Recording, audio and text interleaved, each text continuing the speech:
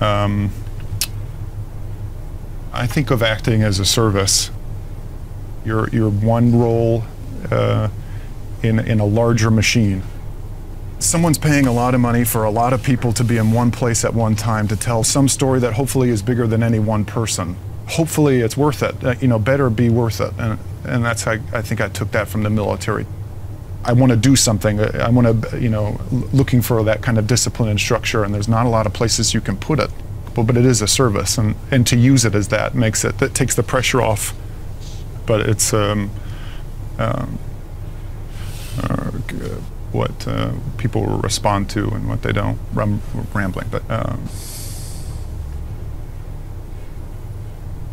I have no idea what's going on. I just look at it as the entertainment business. Well, I guess that's... And I'd like to think that I've got plenty of integrity. Of course, yeah. I mean, the fact that I'm sitting here at this table talking to you is insane to me.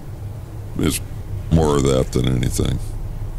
Yeah. It's hard not to make the connection to what's great about and what's terrible about and what's difficult about being an actor, and but we try to... No, I mean, one might look at it as a frivolous pursuit, you know, particularly in light of the world we're in today.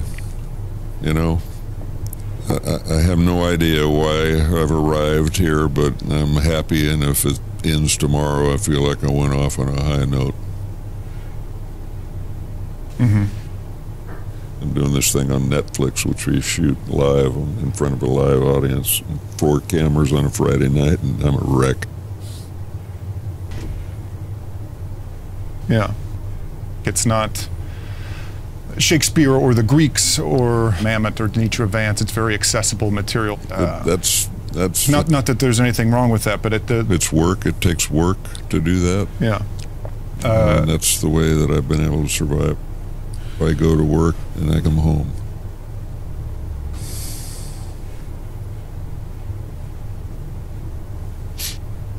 I loved it. I loved it all, especially that one monologue. It's thank you. Story and character, and thank you so much. And months of thinking about it, and it's great. Yeah. Thank you so much for having me.